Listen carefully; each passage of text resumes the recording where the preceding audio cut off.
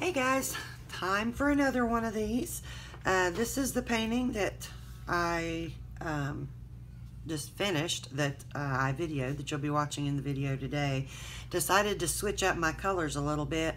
For some reason I tend to avoid the reds and yellows and oranges. I don't really know why, because I love it when I do it, but I just have this tendency to go with the purples and blues and things more, probably because for me personally they're more my favorite colors. On this one I used Ranger Sunshine Yellow and Crimson with a little bit, as always, of the Pinata Brass in the center of this. I just did this one on photo paper on the back side. For anyone who hasn't heard me talk about that yet, do not use the glossy front side that you would normally print on. Use the back side if you're going to use it. And as a reminder, not all photo papers will work for this. First of all, you want to make sure you have one that doesn't have watermarks on the back. But I have heard some people say, and I don't know what brands it is, but I've heard some people say that some brands do not work well for this.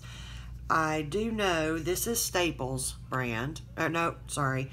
This is Office Depot brand. It works really well. Staples brand also works really well.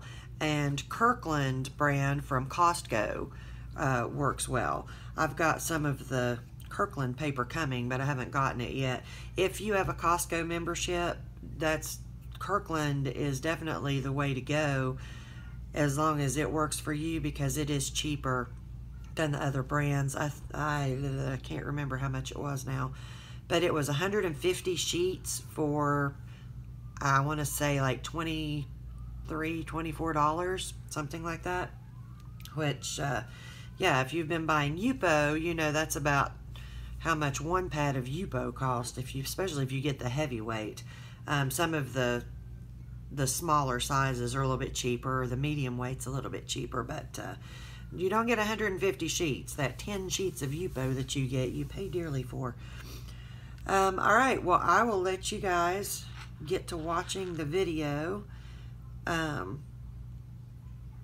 was trying to think. It seemed like there was something else I was going to say, and I'm really sorry.